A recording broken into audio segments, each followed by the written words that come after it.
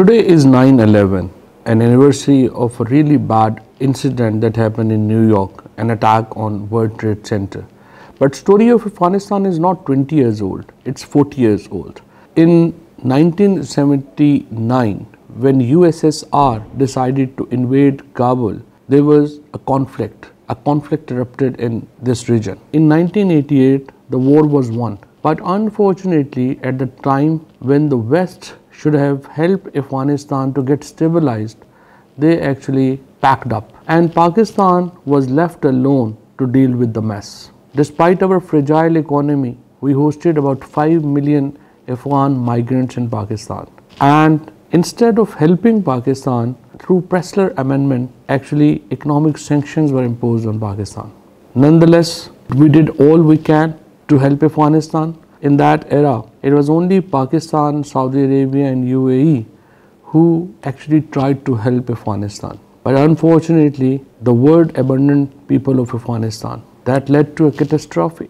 Afghanistan became hub of all terrorist organizations around the world, and this whole scenario led to 9/11.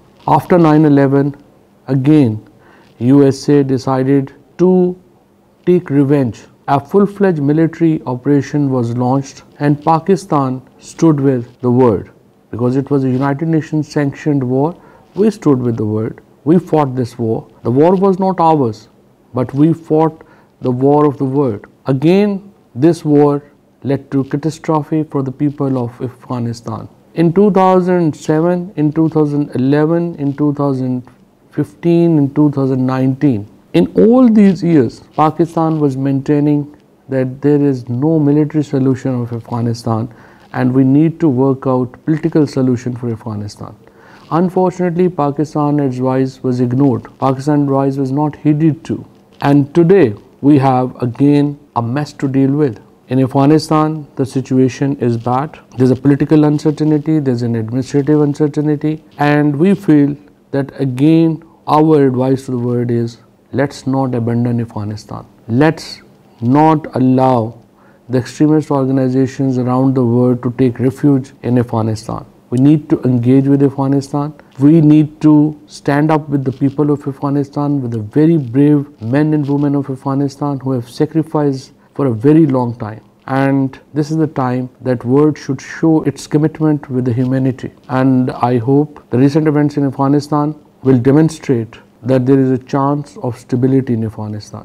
We have been able to help hundreds and thousands of people to evacuate from Kabul. Those people working with independent organizations who got stuck in the Kabul, we have been able to evacuate them. Pakistan International Airline has evacuated thousands of people. We also help international media not only to evacuate them from the Kabul, but also to travel to Afghanistan to cover Afghanistan. And our policy is that we want to engage with the authorities in Afghanistan. We do not want to abandon the ordinary men and women in Afghanistan and children. We want to stand for them, and we hope that with a collective effort of the world, we will be able to bring stability to Afghanistan. It's important for the world peace.